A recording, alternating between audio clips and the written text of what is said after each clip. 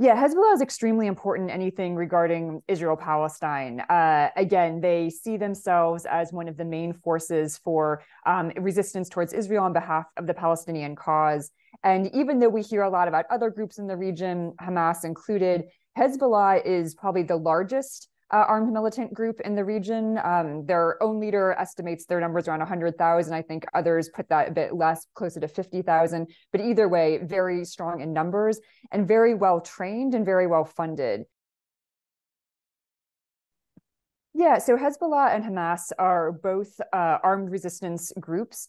They both receive backing from Iran, and they do talk to each other and coordinate to some degree. Over these last few weeks, there have been, known meetings between Iran, Hezbollah, and Hamas officials and whatnot. But I would say the two usually operate somewhat separately. Hamas is based in the Palestinian territories, and particularly in Gaza. They usually focus their operations on Israel-Palestine territory itself rather than Hezbollah, which focuses more on what's going on in Lebanon and Israeli incursions there.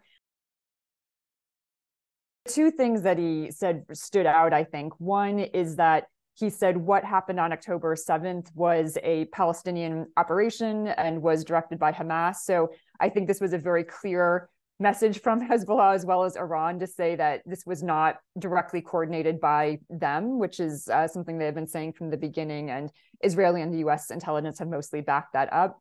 And secondly, Nasrallah said, this is a Palestinian fight first and foremost. And so again, I think he's keeping all options open. Iran is probably keeping all options open, but that seems to suggest that they, as well as other actors in the region, are looking for this to stay focused in Gaza where it is, are not looking to blow this up further unnecessarily than it already is in terms of kind of cross-border skirmishes.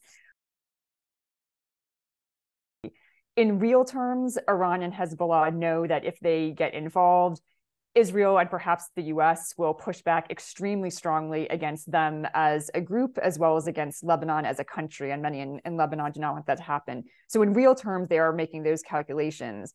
At the same time, Hezbollah prides itself on being the strongest resistance force in the region, the main body that stands up to Israel. And they don't want to look like they're sitting this one out either. They want to make sure that they maintain that sort of clout, that kind of image. So they have to make it look like they are somewhat in the game and are also engaging in this.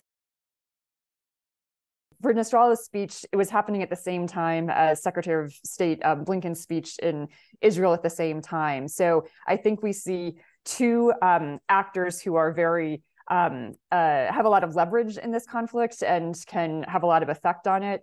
Both, I think, are signaling that they do not want this to escalate into a wider regional war.